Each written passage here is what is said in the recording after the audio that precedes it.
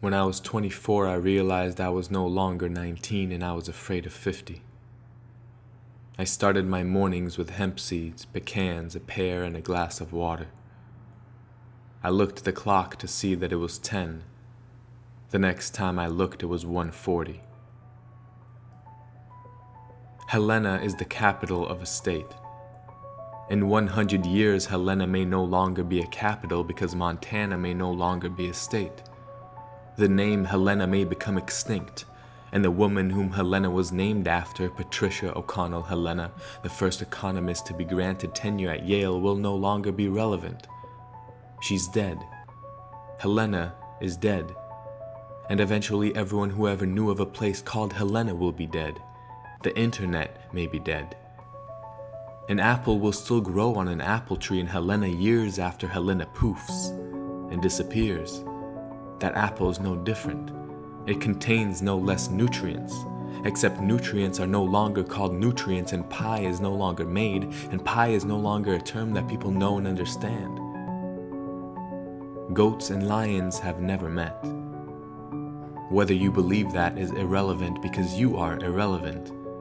That statement is irrelevant because relevance is only relevant to a specific population, and a population is made up of individuals who, irrelevant themselves, are equal to an irrelevant sum.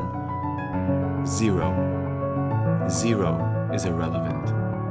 Nothing is irrelevant. Nothing is irrelevant. Pauses are irrelevant. Words like trees are oxygen. When you don't know what oxygen is, you know nothing of the influence of words. Being a human is much more than running fast. Like being a feather is much more than being discovered. Sleep is not a democracy, and it is not a mantra. It is neither plastic nor glass.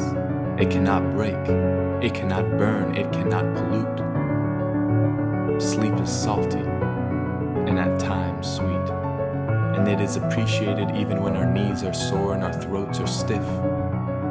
There is no conclusion when it comes to sleep, because sleep doesn't care for our conclusions. And why would it?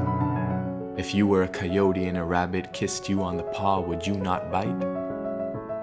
There are things we cannot challenge because they are not questions.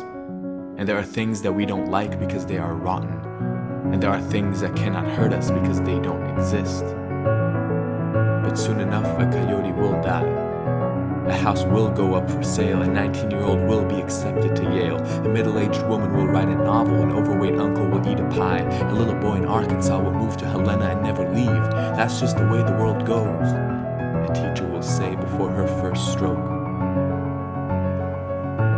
My, American Pie. Microsoft Word, red light, green light, the largest underground cave in the world, Native Americans, all rights reserved, the national anthem, everybody, sing along one last time, baby, baby.